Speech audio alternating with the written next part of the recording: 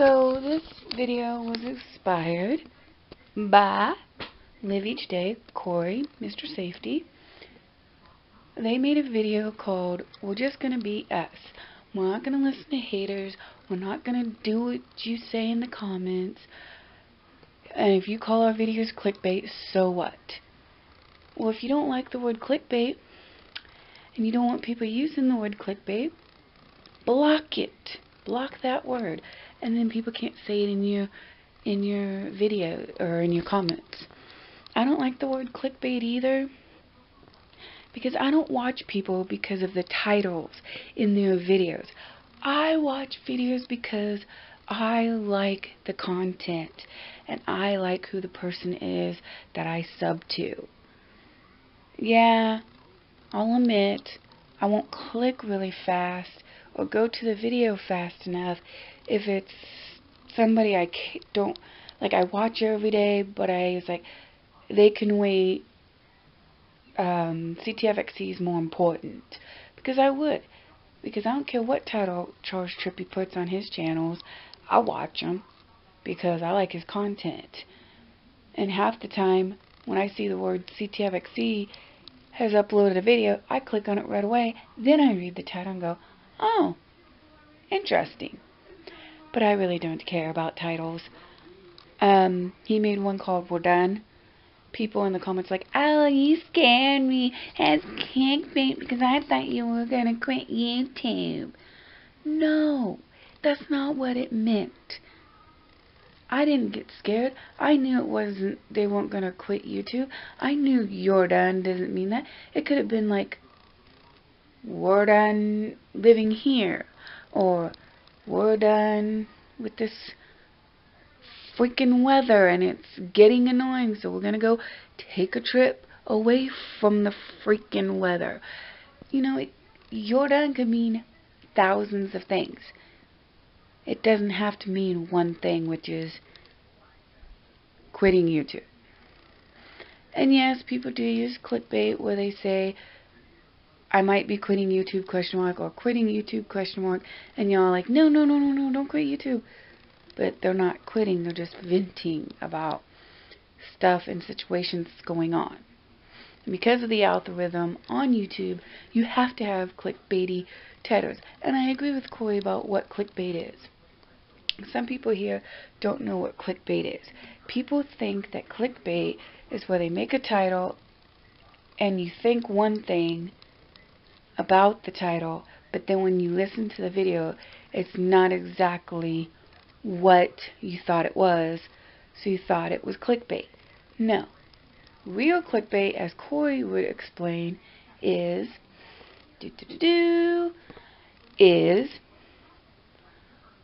when you say, "I'm pregnant," and the video has nothing to do with pregnancy at all.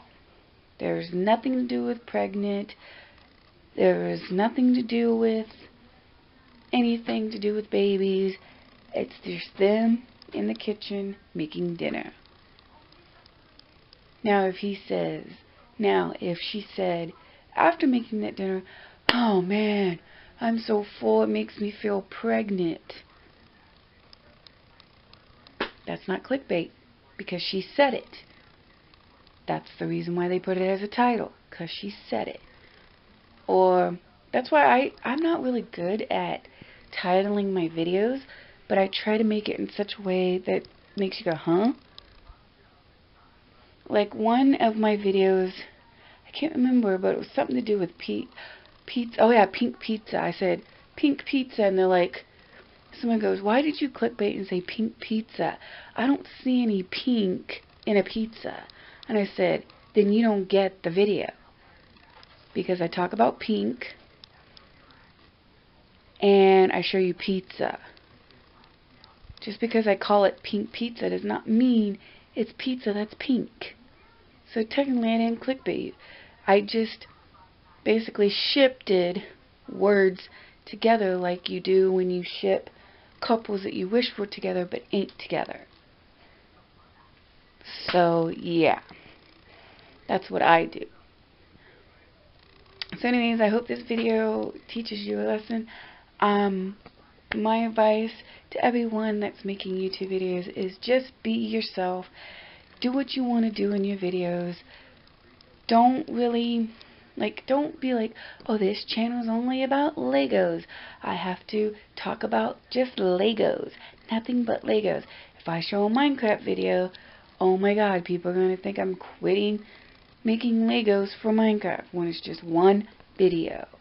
Like, get over yourself. Don't just make your video about one thing. Make it about multiple things.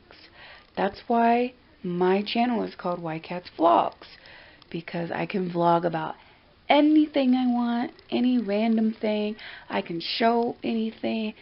My channel is about 50 million different things, and it's okay that it's about 50 million things, and that I talk about 50 million different genres and things in my videos, because, hey, you guys won't complain about, well, are you quitting because you're doing this type of video instead of this type of video? That's why it's random. That's why no one can complain. And that's why I keep telling my friend who does Lego, who is tired of doing Lego, but I'm trying to convince him, because I convinced him to upload his first Lego video on YouTube. So I kind of made him popular, sort of. And now I'm trying to get him to push and do how-to Minecraft videos, because that's what he's interested in. That's what he wants to do right now. And I'm like, just do it, because if they don't like it, tough crap. You do what you want to do. It's your channel. You do what you want to do. Glazer10 made a deep end video that said that he made a Fortnite video and he got so much hate for it, because people thought, oh no, you're on the Fortnite bandwagon, you're changing your channel to Fortnite, you're gonna stop making Minecraft. And he's like, no, I'm not making this channel specifically Minecraft anymore. I will upload different games on this channel, because I don't want to just make Minecraft and get bored with it. I gotta do other things too. And I agree. If you're gonna make it a gaming channel, play all sorts of different games. Like on my channel, I do Lego, I do vlogging, I do cooking hour videos where I cook, I do shopping videos, review videos, I do gaming videos as well. I do all sorts of those type of things. So don't just pick one thing for your channel. Yes, if all you upload so far is the one thing so far, that's fine. But you need it when you make an intro, like an intro video to yourself for your channel. You should be like, hey, this is me. It may seem like I'm uploading one type of videos, but I'm just gonna upload whatever I want. And if it's just the one thing for now, and then if I get sick of that and want to upload something else, I'm going to do that. And if you don't like it, don't sub to me.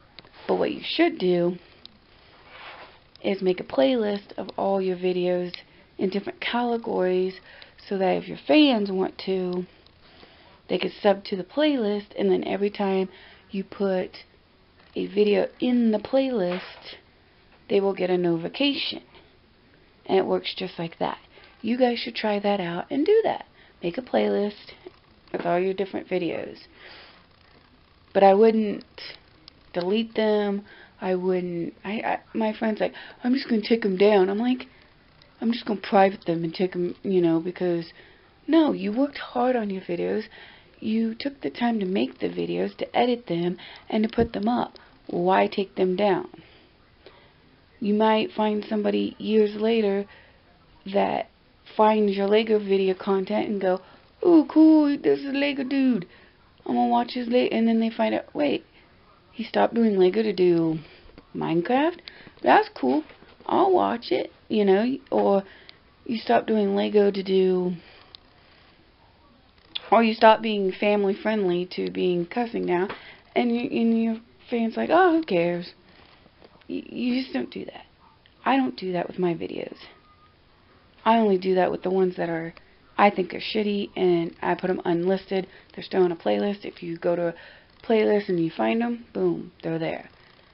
And I have always asked you guys, I'm going to ask you again, do you want to see a playlist of my videos? If you do, tell me which playlist that you're interested in, and I will make a playlist of that. If you like all my cooking hour videos, I'll make a playlist of that. If you like all my shopping videos, all my review videos, I'll make a playlist, putting them all in there, even the unlisted ones. That way, you guys can see them. But remember, if I get 30 or more views, they stay public. If I get 30 or less, sorry, they go unlisted, and you have to find them in a playlist. Anyways, I'll talk to you guys later. Thank you for watching. I'm Bonnie. Now leave me alone. And if you want to know where that outro is from, it's from a 90s show called Wienersville. Don't let people judge you on what devices you have. If you want to have a flip phone, have a flip phone. If you want to have an iPhone, have an iPhone. And they're not called smartphones anymore. They're called iPhones. And what's the point of me getting an iPhone if all I'm going to use it for is to call to tell my mom, hey, I'm ready to be picked up, or have my brother call me and say, hey, I need to bring my son over for you to babysit. That's all I use my phone for. I don't see the point in having a fancy, expensive phone for all the bells and whistles that I will not use it for. My brother has an iPhone, and he doesn't even use the internet on it. So, what's the point? If I'm happy with the flip phone and it's easy to use, I don't care. Don't judge me. So did you ever hear the story? Did I ever tell you guys the story of when I got lost in the woods one time while camping, and my mom thought I was just making a joke out of it until I showed up with the cops? If you want to hear that story, comment down below and I'll tell you the story.